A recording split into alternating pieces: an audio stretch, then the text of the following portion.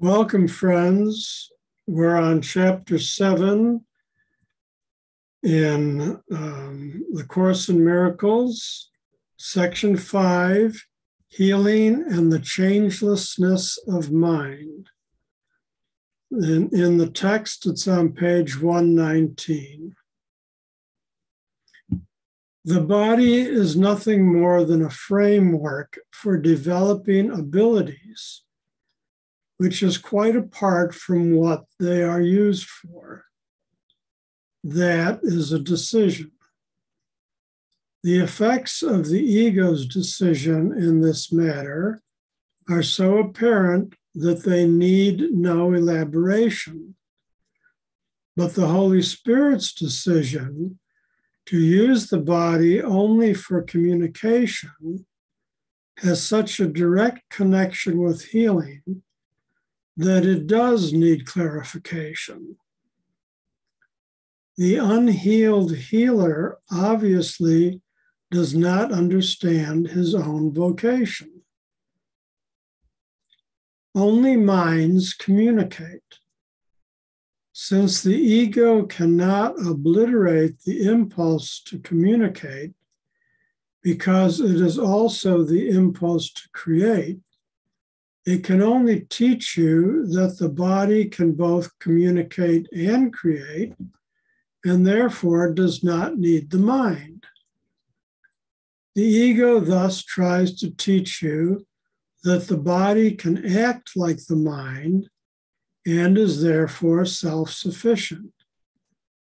Yet we have learned that behavior is not the level for either teaching or learning, since you can act in accordance with what you do not believe.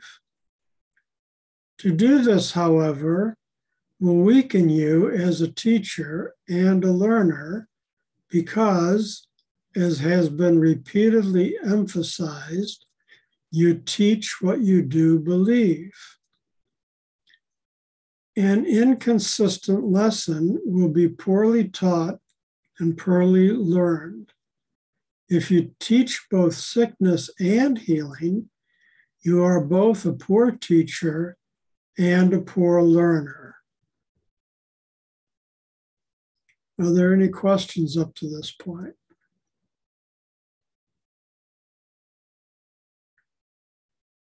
Okay, then paragraph 3.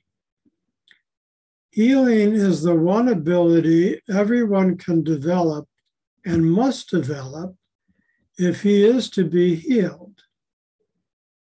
Healing is the Holy Spirit's form of communication in this world, and the only one he accepts.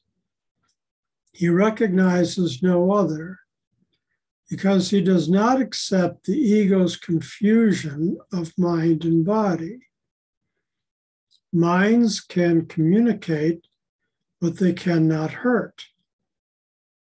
The body, in the service of the ego, can hurt other bodies.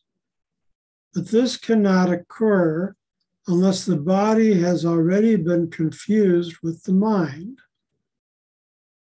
The situation, too, can be used either for healing or for magic. But you must remember that magic always involves the belief that healing is harmful. This belief is its totally insane premise, and so it proceeds accordingly.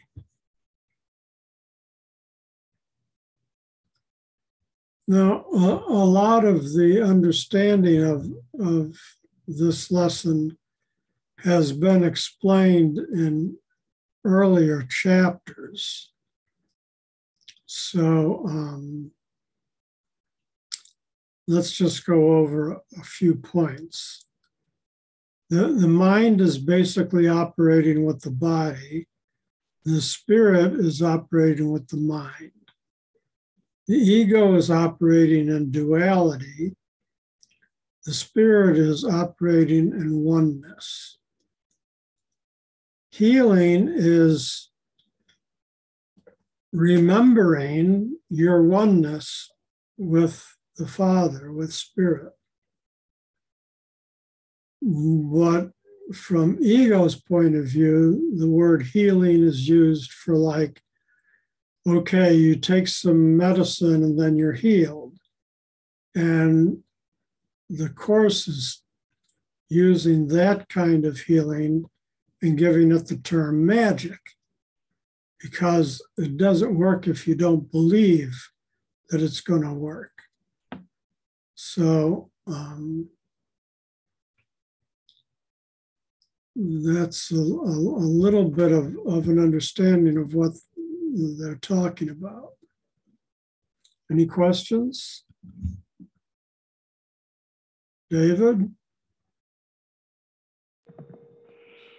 It got me thinking about food and how food can heal your body. How are they saying that you have to be in spirit in order to food to heal your body? You know, that's food is one of God's creations. Well, food exists in the ego world. It doesn't exist in the spiritual world. Light is food in the spiritual world. So remember, the definition of healing in the Course is the healing of the mind. And that is defined as remembering that you are perfect, innocent spirit. Healing, according to the Course, is a spiritual understanding of remembering that you are the child of God, remembering who you truly are. So food and medicine, all of that in terms of bodily healing is all happening in the ego world. Now, bodily healing can occur spiritually when we remember that who we truly are, that we are truly spirit, then that does have its effect on the body also. And that is how what are called miracles, for example, like Jesus did, healing the lame, healing the blind, and he would say, it is your faith that has healed you.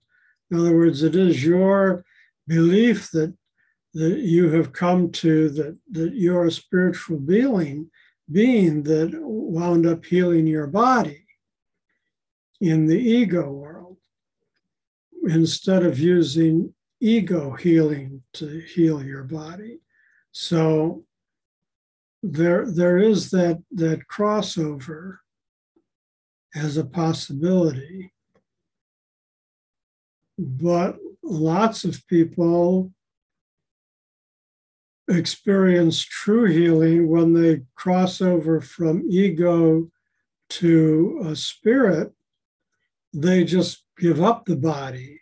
They're not even concerned about healing the body anymore.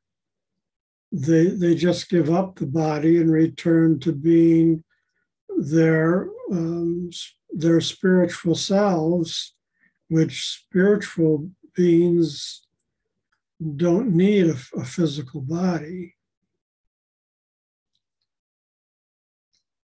I hope that kind of explained it. Suzanne? I have a question. Yeah. Yeah. Why is it so convoluted, this writing? I mean, why does it make it so difficult? You know, goes this way, it goes that way, it goes the other way, it goes around and back. You know, it's pretty clear. I mean, the message is a simple one, basically, isn't it? Well, it may be for some people. Other people especially, you know, the book is being written for people who are in the ego world of understanding. And so they're attempting to explain things using ego language that will eventually make sense to the person's mind. And they're doing it as universally as possible. So in other words, they do say the same thing over and over and over again using different words so that, you know, you may not have gotten it, the message in chapter 2, but now by chapter 7, you're hearing it again and you're starting to get the message. And by chapter 11, you're pretty well understanding the message. And so they, you know, Spirit realizes that it takes time and that everybody has different levels of comprehension. So that's why it may sound convoluted to you. Well, it just goes, yeah, because it goes back and forth. I mean, like it's very clear that you must believe in order to be a healer. You must believe and have faith. Right. Which is what this is saying. You must have faith. Not sort of faith, but faith, right? I mean, it's pretty clear. You know, and love is incapable of any exceptions. Okay. I mean, I don't know. I end up losing a little patience with this because to me, it seems very clear, the message.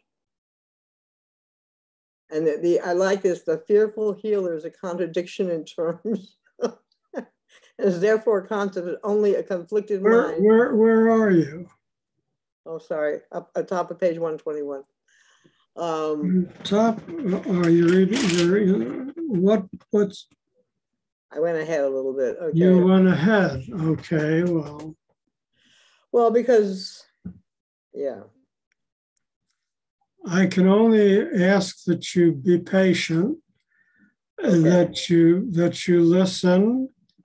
And if you're finding it convoluting, just listen. Don't fight with it, and take what you get, right, and just leave the rest to sit there. Okay. Okay. So now I think we're back to, I think we're on paragraph 4.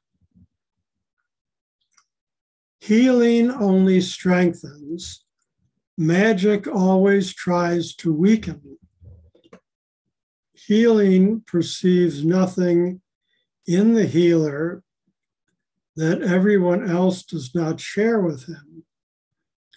Magic always sees something special in the healer, which he believes he can offer as a gift to someone who does not have it.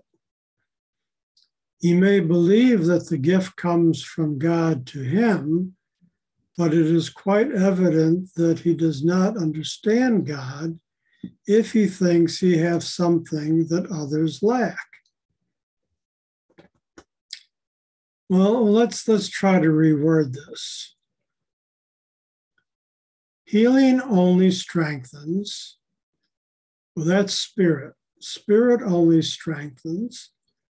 Magic always tries to weaken. That's ego. Ego always tries to weaken. Healing, spirit, perceives nothing in the healer. That's you. Spirit perceives nothing in you that everyone else does not share with you. Spirit sees us all as equal because Spirit sees us all as one.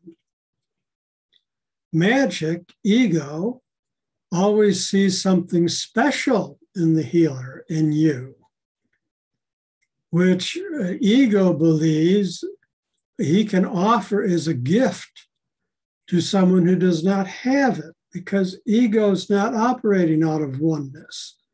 Ego is operating out of divisiveness. ego seeing each person as an individual unconnected to the other person.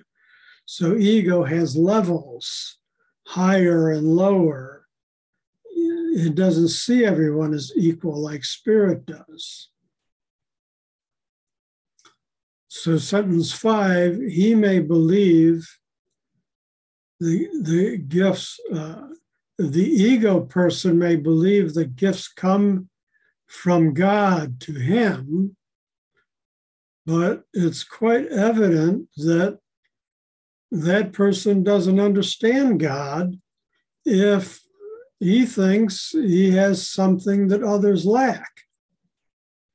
So you may believe that the gifts come from God to you, but it's evident that you don't understand God if you think you have something that others lack.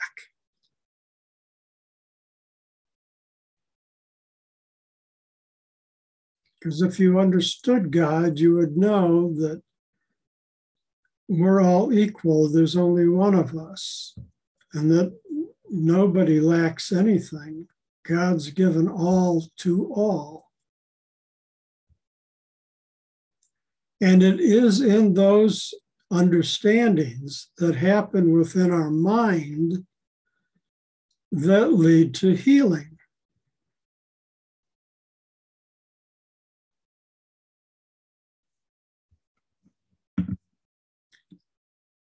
Paragraph 5. The Holy Spirit does not work by chance, and healing that is of him always works. Unless the healer always heals by him, the results may vary. Yet healing itself is consistent, since only consistency is conflict-free, and only the conflict-free are whole. By accepting exceptions and acknowledging that he can sometimes heal and sometimes not, the healer is obviously accepting inconsistency. He is therefore in conflict and is teaching conflict. Can anything of God not be for all and for always? Love is incapable of any exceptions. Only if there is fear does the idea of exceptions seem to be meaningful. Exceptions are fearful because they are made by fear. The fearful healer is a contradiction in terms, and is therefore a concept that only a conflicted mind could possibly perceive as meaningful. So they're talking about the healer, but the healer is you and me. We are the healer. So to go back over that, the Holy Spirit does not work by chance. Healing by the Holy Spirit always works. And unless we always heal through spirit, the results will vary. Sentence 3, yet healing itself is consistent. True healing, spiritual healing is consistent, because only spiritual healing is conflict-free, and only the conflict-free are whole. And being whole is the definition of being healed. Sentence 4, by accepting exceptions and acknowledging that you, can sometimes heal and sometimes not, the healer, you or we, are obviously accepting inconsistency. if that's how we think. So if that's the case, then we would be in conflict, and we'd be teaching conflict. We'd be in ego and teaching ego. Can anything of God not be for all, for always? The answer is no. Everything from God can only be for all and always. Love is incapable of any exceptions. True love, the love of God, the love of Spirit, is incapable of any exceptions. It's not like the ego who has special relationships. Oh, I love you. You're my dear son or daughter. You're my dear, I love you. But that guy over there, oh, he's a no good for all. You know, well, there's no love for him. Well, Spirit doesn't work that way. Only ego does. Love is true love. Spiritual love is incapable of any exceptions. Only if there is fear does the idea of exceptions seem to be meaningful, and that's what happens in ego. Lots of times in ego, we're unwilling to extend our love to this one or this group or that group, because underneath all of that is fear. And fear is directly from ego. There's no fear in Spirit. So exceptions are fearful because they are made of fear. And the fearful healer is a contradiction in terms. You can't be a true spiritual healer who believes that love is incapable of any exceptions and yet still be in fear. And so that's just a concept of the conflicted mind, and it can't possibly be perceived as meaningful. Questions, comments?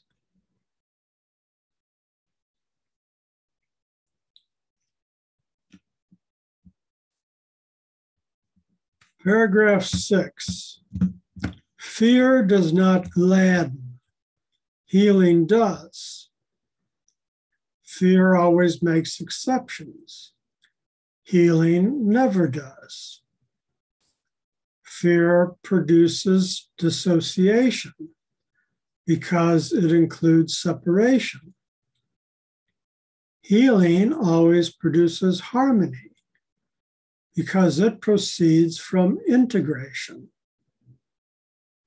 It is predictable because it can be counted on. Everything that is of God can be counted on because everything of God is wholly real.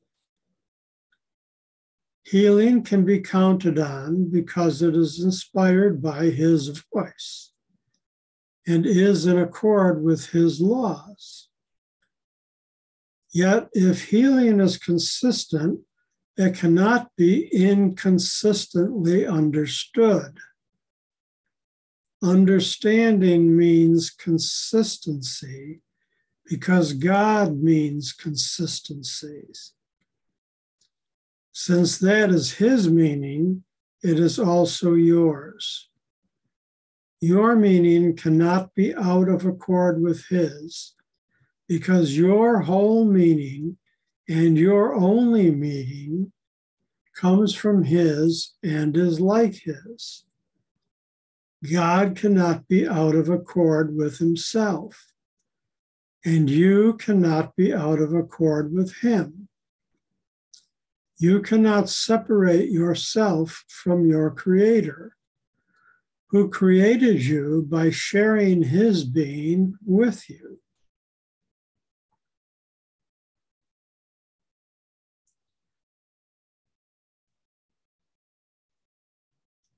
So that is a very clear message.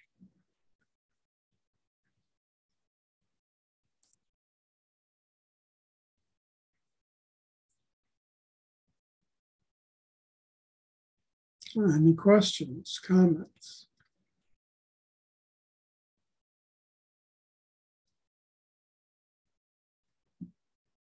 Paragraph 7. The unhealed healer. So that's, did you want to say something, Susan? I just said this is clear. The last paragraph was clear. Good. Very clear to me. Good. So paragraph 7, the unhealed healer, I'll just say right now, that's, we're all healers, but the unhealed healer is a healer who's still trapped in ego.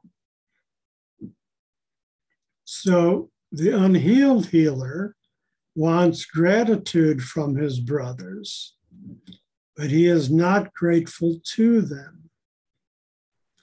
That is because he thinks he is giving something to them and is not receiving something equally desirable in return. His teaching is limited because he is learning so little.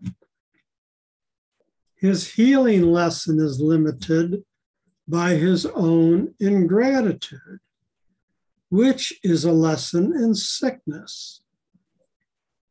True learning is consistent and so vital in its power for change that a son of God can recognize his power in one instant and change the world in the next. This is because by changing his mind, he has changed the most powerful device that was ever given him for change.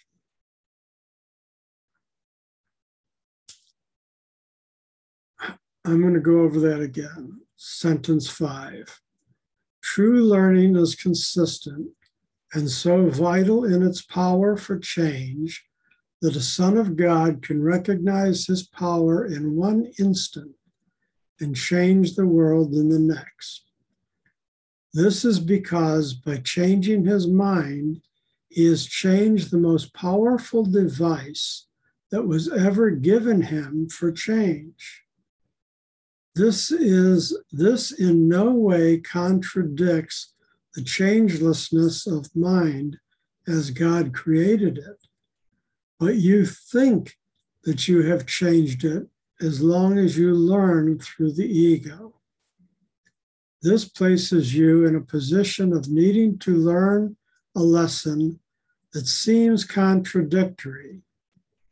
You must learn to change your mind about your mind. Only by this can you learn that it is changeless. You must learn to change your mind about your mind.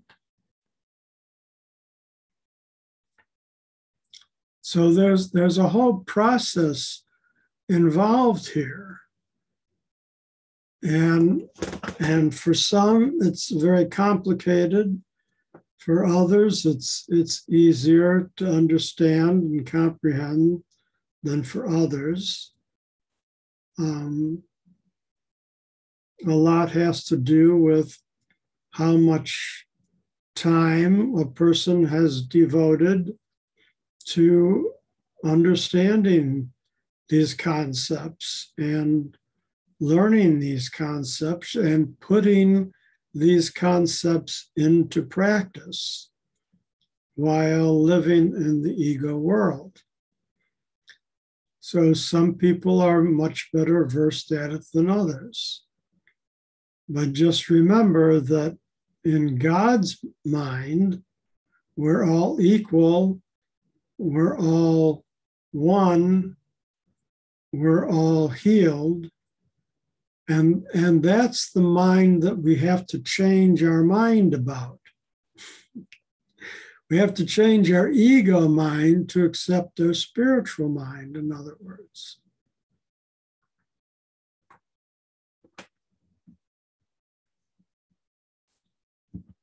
Paragraph 8. When you heal, that is exactly what you are healing. That is exactly what you are learning.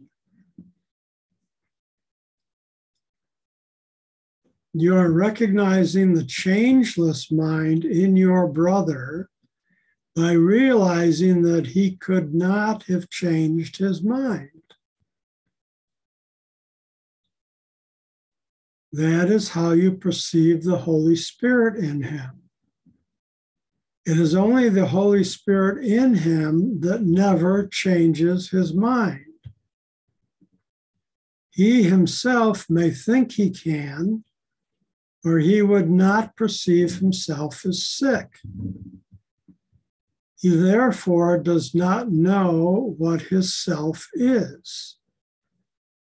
If you see only the changeless in him, you have not really changed him.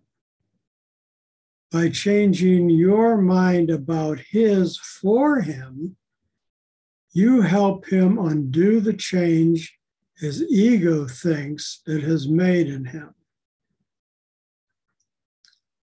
So basically what that's saying is that whenever you look at anyone else in your mind, you have to be willing to see that other person and think about that other person as an equal to you, as a child of God, that you're one with them, that they are completely innocent and whole and forgiven.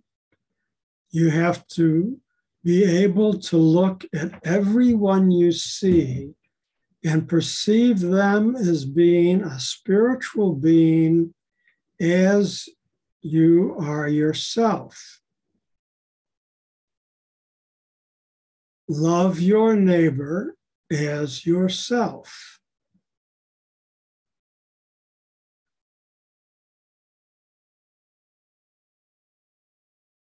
And that's how you change the ego mind.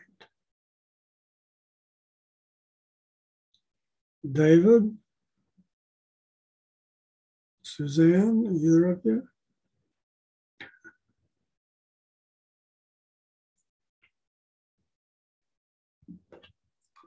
I agree. Thank you. All right, then. We're on paragraph 9. As you can hear two voices, so you can see in two ways. One way shows you an image or an idol that you may worship out of fear, but will never love. The other shows you only truth, which you will love because you will understand it. Understanding is appreciation, because what you understand, you can identify with. And by making it part of you, you have accepted it with love. That is how God himself created you, in understanding, in appreciation, and in love. The ego is totally unable to understand this because it does not understand what it makes, does not appreciate it, and does not love it. It incorporates to take away. It literally believes that every time it deprives someone of something, it has increased. I have spoken often of the increase of the kingdom by your creations, which can only be created as you are. The whole glory and perfect joy that is the kingdom lies in you to give. Do you not want to give it?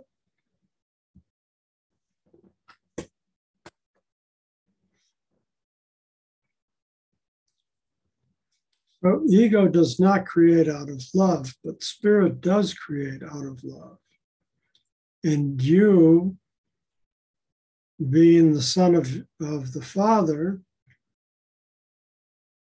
are capable of creating. And when you create out of love, then you're creating spiritually. But the ego doesn't understand this. The ego thinks that if it deprives someone of something, that it is increased. In other words, you have more than me, so I'm going to take from you so that I have more than you. That's the ego thinking.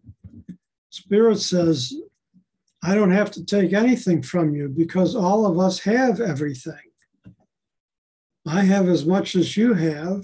Everyone has as much as everyone has. There's no reason to take anything from anybody. I'll just give. I'll just give of what I have because everybody in spirit gives what they have. That's how they create more. Remember in an earlier lesson, it said, if you want to create more, give what you've got away to create more. Give out of love. That's how the Father works. He gave of himself in order to create us.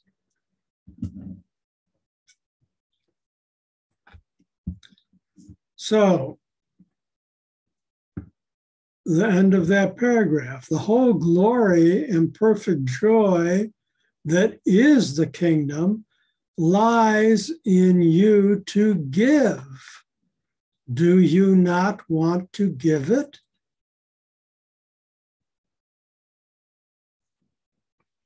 Paragraph 10. You cannot forget the Father because I am with you, and I cannot forget him. To forget me is to forget yourself and him who created you. Our brothers are forgetful. That is why they need your remembrance of me and of him who created me. Through this remembrance, you can change their minds about themselves, as I can change yours. Your mind is so powerful a light that you can look into theirs and enlighten them, as I can enlighten yours. I do not want to share my body in communion, because this is to share nothing. Would I try to share an illusion with the most holy children of a most holy Father? Yet I do want to share my mind with you because we are of one mind, and that mind is ours. See only this mind everywhere, because only this is everywhere and in everything. It is everything because it encompasses all things within itself. Blessed are you who perceive only this, because you perceive only what is true. So, understanding that it is Jesus who gave us this course, every time he says I, he's referring to himself, but unfortunately, there's too many people that think of Jesus as a person who died on the cross to save us from our sins. And that's not really the Jesus we're talking about here. So we can rephrase it. And I'm going to. You, the child of God, cannot forget the Father because I, Spirit, Holy Spirit, am with you. And Spirit cannot forget God. To forget Spirit is to forget yourself. and God who created you. Our brothers in the ego are forgetful. That is why they need your remembrance of spirit and of God who created spirit. Through this remembrance, you can change your brothers' minds about themselves as spirit can change your mind. Your mind is so powerful a light that you can look into theirs and enlighten them as spirit can enlighten yours. Spirit does not want to share its body in communion, the ego body, because this is to share nothing. The ego body is an illusion. It doesn't even exist. Would spirit try to share an illusion with the most holy children of the most holy God? Yet spirit does want to share its spiritual mind with you because we are of one mind, and that mind is capitalized. And that mind is ours. There's only one of us. There's only one mind. It is ours.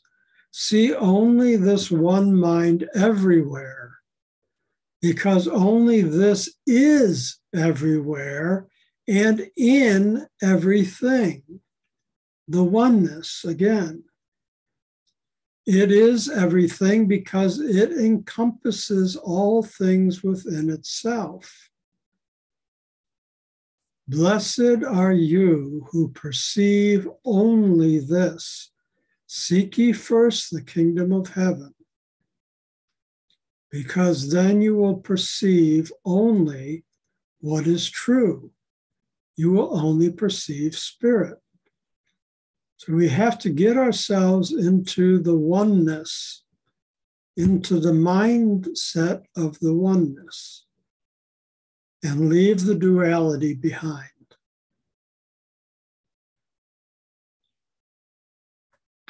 Paragraph 11, come therefore unto me and learn the truth in you. The mind we share is shared by all our brothers. And as we see them truly, they will be healed. Let your mind shine with mine upon their minds, and by our gratitude to them, make them aware of the light in them. This light will shine back upon you and on the whole sonship, because this is your proper gift to God. He will accept it and give it to the sonship because it is acceptable to him and therefore to his sons. This is true communion with the Holy Spirit, who sees the altar of God in everyone. And by bringing it to your appreciation, he calls upon you to love God and his creation. You can appreciate the sonship only as one. This is part of the law of creation and therefore governs all thought.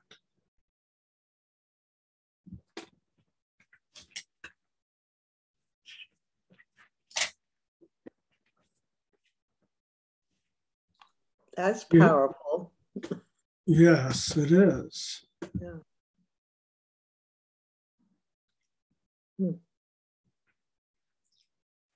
We have come to the end of this section. David, if you want to unmute, if you have anything to share. It's very powerful. You know, we've been given our papers. Yeah, the trick to all of this, first of all, is to really have a deep understanding of what it's saying And secondly, to put it in practice. The action. Yeah. Right. To actually do what it's teaching us to do. That's the real. Of course, to not do that is well, yeah. Whole point is to strengthen all these beliefs and make them total and complete, and therefore ourselves total and complete.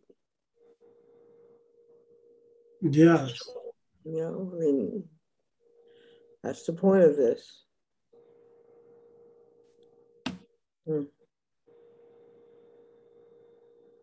And the world fights this like crazy. Oh, yeah. Because the world is so steeped in ego. Yeah. And ego is all about fight, fight, fight. Might is God. right. You know. Oh, yeah. I know.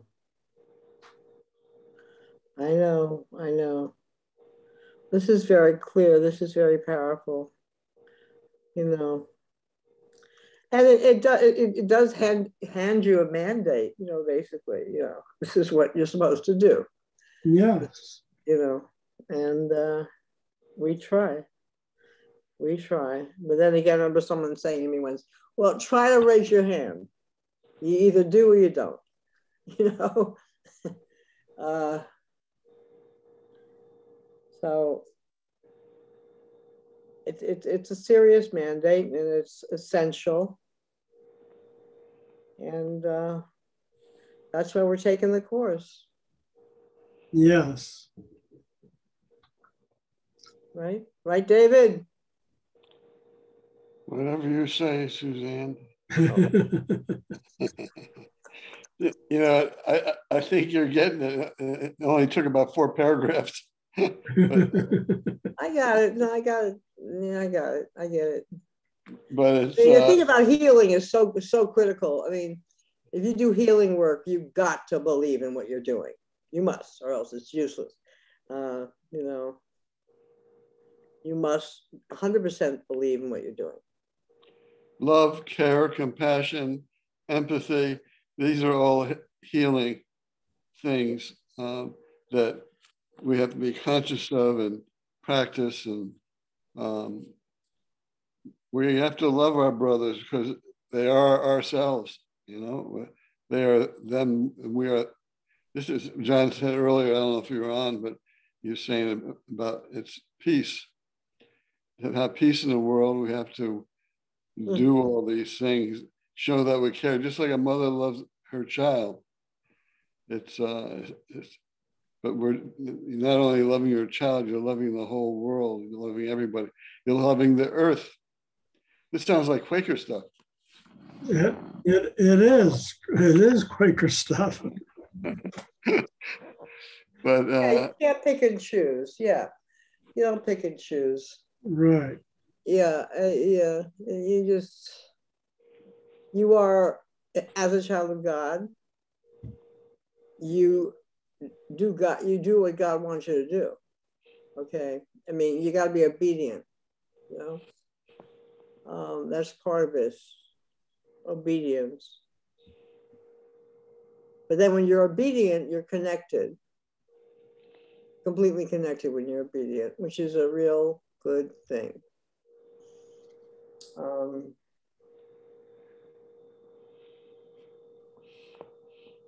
Anything else you want to say, John? No, I'm content with leaving it here. Next week we'll pick up section 6, from vigilance to peace. So I hope that you will all join me again. I can't believe that we're only on page 123. Yeah, for next week we are. Yeah. And there's so much taking it slow. We're taking it slow. Yeah. Wow. What is that song mean? Kumbaya, that people I don't know. sang when I was in my 20s. It seems like just came to my mind. Kumbaya. I don't know, but let's not get off on a tangent with that, please. No. It's time to end our session for tonight. Okay. So Let's have if some we silence. if we could go into silence, please.